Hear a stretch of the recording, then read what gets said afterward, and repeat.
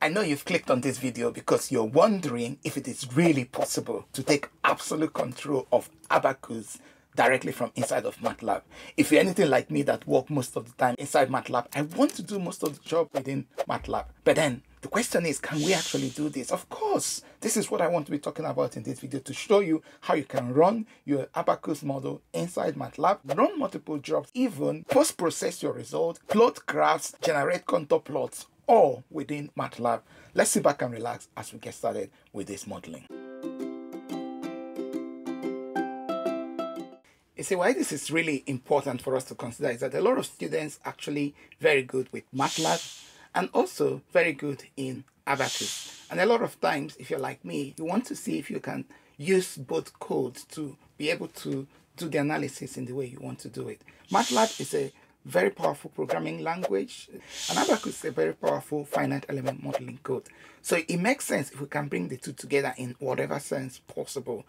So the model that we're going to use throughout to illustrate what we're doing is basically this kind of steel bracket problem. So it's got holes across it. So this holes technically may be points through which you are going to introduce bolts into the sample. And then it's going to be pulled to the left and to the right. So I've run the simulation. This is the sort of result you're going to get. So the first thing that you can do inside of MATLAB is to submit your job. So the job that we're working with here is called job steel brackets.imp. So in order to submit the job, if you go to the command window here, you have to introduce an exclamation sign. This is the trick. And then we'll basically say ABAQUS job is equal to, and then they'll put the input file name, which in this case is job steel brackets. Always remember that you don't have to add the IMP extension in order to run your job. The other thing I would want to ask is how many CPUs that I want. So I want 4 CPUs to run with the simulation. And then I also want to add interactive. The essence of interactive, I want to visualize every step of what is happening during the simulation so that I will not get it wrong. So this is the first task, and then you click enter. So what this will do is that it will go in, start running the simulation. So if you see right away here, so it's telling us that ABAQUS has initiated. I'm running the ABAQUS 21 model, the number of licenses that are available for me to run the simulation, and then it is running the preprocessor function, the ABAQUS preprocessor, and then it's done the analysis. It found that the input file is correct. So it's telling me that now it's running the ABAQUS standard, because this simulation is basically requires ABAQUS standard to run. So it's running the ABAQUS standard, and then after that it should complete and give us a result. So you notice that while it's doing that, in my working directory right inside of ABAQUS, it's also putting in all the necessary files that I need with this simulation. So this brings us to the end. So it's finished up, and then we have this information telling us that actually the job has been completed. So exactly the same thing you'll see inside of ABAQUS is also being done inside of MATLAB, and we can actually visualize what's happening right inside of MATLAB. So the second thing that we can also do is to visualize the result that we want. So again, the command you need to use is ABAQUS, but there is a dedicated module for visualizing. So it's like the post-processing module inside of ABAQUS. It's called the ABAQUS viewer. A lot of time, most users only know of the CAE, but then there's a viewer that runs behind it that visualizes the results. I'm going to call only the viewer, and I'm going to tell you which database, which output database that it wants to use to do this. And that's the database that we have just run, so steel brackets.odb. So that's the database, and then we enter. So instantly it loads the viewer, and then we can go ahead and look at the result and see what we can get. So this is how you can call up this visualization module inside of MATLAB and then quickly look at your result. If you're happy with everything, then you can close that. Now, the third thing that we can also do right within MATLAB is to call a Python script. So let's say you've got a Python script that contains every sequence of the instruction you want to do in your model, and then you want to just go ahead and run it inside of ABAQUS. So we can do that again with the exclamation sign ABAQUS CAE. Again, you can call the CAE if you want to see what is happening. You can also not call the CAE. So in the first instance, we're going to call the CAE environment, and then the next command is the script that we want to use. And within this environment, I already have a script which I call UDScript Python. So I'm going to call that UDScript. So that's basically a Python script that operates and creates unidirectional composite model. So that's the instruction, and we click enter.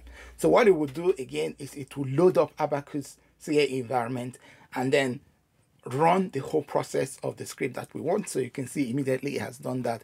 And then we can go ahead and look at the result that we want. So this is basically the problem that we're trying to solve.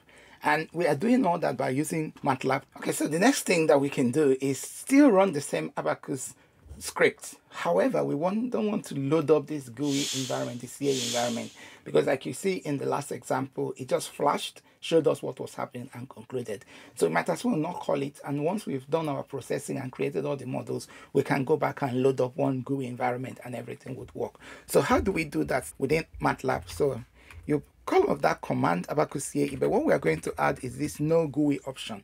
So basically what it's saying is that we are going to still use ABAQUS CAE environment. However, the graphical user interface, which is the ABAQUS CAE environment, is not going to be called up. So we've got that command, and then you click enter, it runs, and it comes up with basically, so it tells us, okay, how many licenses have been done, and right at this point, it's finished.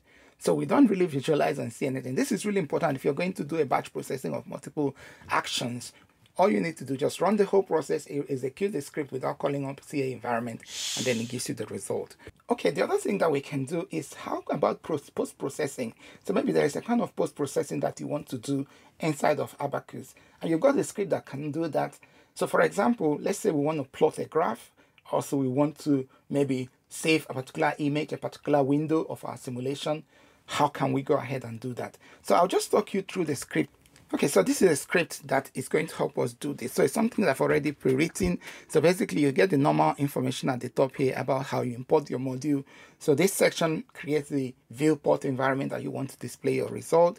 So this opens an ODB file. So this is something you might have done before. So let's say you've got a sequence of ODB files and you have a file format for that. You can then do that right away from here. So basically this is experiment 6 in a certain simulation that I've done. And so I'm opening the first one. So by all means, you can open multiple ODB files as you would see fit. And so now the first action here is to save that contour plot. And the contour plot I'm showing in this instance is the von Mises distribution of this particular simulation. Then the other thing that we try to do here is to create XY data of an energy term. The energy term from this simulation is all the external work done during the simulation. So I already know that this is what the name of the file would be inside the simulation. It will be the same all the time. So we want to again save that multiple times from our simulation so that again we have a history of what is happening. So that again, this is what this command is doing here. So this displays the result, and right at the end here it prints the graph. So how do we do that? So again, we go back to ABAQUS. Again, the same command that we are using before. So the only thing we need to replace here is the read ODB and plot script that we have, okay, and then enter. So what it will do is it will run through and do all the actions that we wanted. And if you notice, these two files have been added to the window. The two files have been added to the windows, and this is coming because of what the script has done. So let's visualize what is going on here. So the first of the files that it's created basically is the von Mises stress of this sample under display. But basically you can see that without opening ABAQUS at all, you simply run the script without this no GUI option, and then it gives you the result instantly of that. And this is a result of the graphical plot of energy, the total energy done on the system for that simulation that we just saw earlier on. Again, this was done without us having to open ABAQUS at all. So we are all doing this, controlling the whole simulation inside of MATLAB. So the final case is where we are looking to run multiple activities. So for this instance, you'll probably need to create a set of scripts inside of MATLAB, and I put together a MATLAB script that can do all the things that we've talked about today in this video. So first, I've got a first job that I run, which is my job 1, and then I'll put this display option to tell me inside of MATLAB when the job is completed, and then it jumps to job 2. So if you have multiple jobs, you can then put maybe an iterative loop where you add up all your jobs in a batch processing format so that you can go ahead and do that. And then the next thing here is a Python script, running the Python script in the no GUI mode so that it can create the job for us somewhere in background, probably save it for us to subsequently use and analyze. Now it again outputs to tell us the script has been read and executed, and this is where it runs the ODB file. So if you've got a set of ODB files and then you want to post-process it, so again you can do that automatically. And then the final result here is where I want to just open the viewer and look at the result. So once we set this up, all we just need to do is to run this script. And then it will just go sequence by sequence, and we can do all that within MATLAB without having to leave MATLAB and go into ABAQUS. So the first instance here is doing what we did at the beginning, which is running the first job, which is the job still bracket. So this is the end of the first job, and it can output that information to say first job completed, just like we asked it to do in the script. And then the next thing it will do, it will go on to the next job and begin to run the second job. So again, we see it is running the second job as we expected. Again, the second job has been completed as we expected, and then it jumps on to reading the Python script. So it's done the Python script and it's read the ODB file as expected. So, and then of course the final thing we have here is the viewer mode, and instantly it loads the viewer mode for us to then do some kind of, just to see what has happened and, play around with the simulation to just make sure that everything is fine. And so we left out loading ABAQUS onto the very last action that we wanted, and it gave us the result as we wanted. So if this is the kind of content that you like, please do subscribe to this channel, so when contents like this are made, you'll be the first to see it. And also, if you like, you can leave any comment in the comment section of this video. Thank you for your interest in this video, and I'll see you in the next one. Bye bye.